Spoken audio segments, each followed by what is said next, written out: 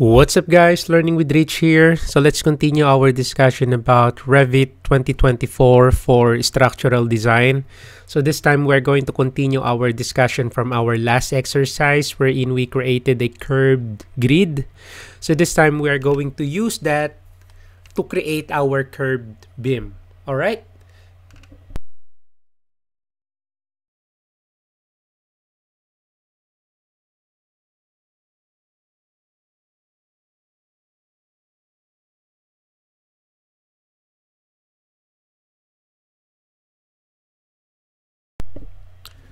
Okay, so let's add curved beam to the entryway of our structure. So here, in this area here. So I'm gonna open the second floor. And then after that, I'm going to select here tile views, or I can just type WT. That's the shortcut. So here's my 2D view and here's my 3D view. So I'm gonna zoom into this area here so I can see my model in 3D and 2D drawing as well. Alright, so let's do this. So this will gonna be a short video. So I'm just gonna show you how to create a curved beam. Alright, so let's select the structure. And then let's look for the structure panel. And then let's look for the beam. So I'm going to select the beam.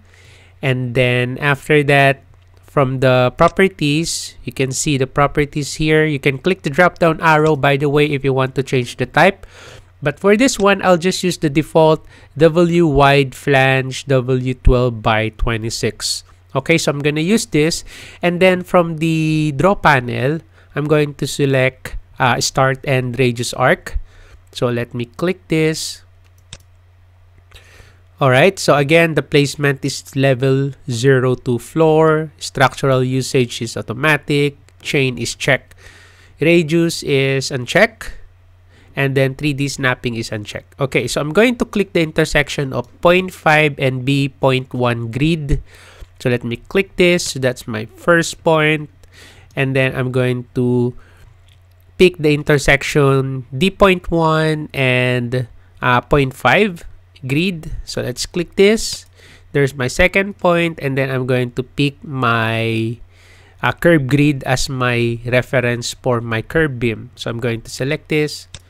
And there you go. So as you can see, there's now my curved beam. Okay, so I'm going to select here modify to terminate the tool, and that's it. So here's now my curved beam.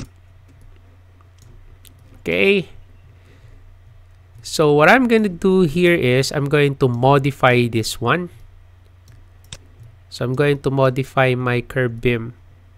Okay. So this beam that I have here, so I'm going to select this one, and then what I'm going to do is I'm going to change, or I'm going to copy the settings of this straight structural framing or beam. So I'm going to copy the Z justification and the offset value of -5 inches.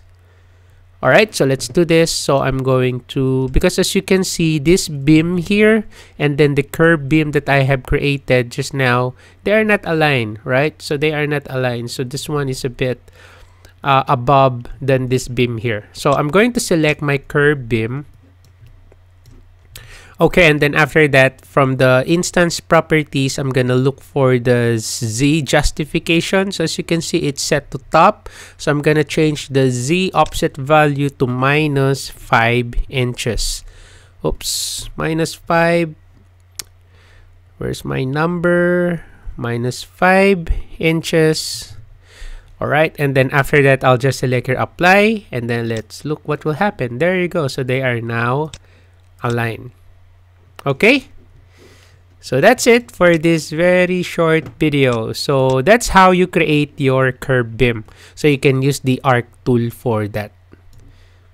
Okay, so again, if you have any questions, comments, you can just put it on the comment section below and I'll get back to you as soon as I can.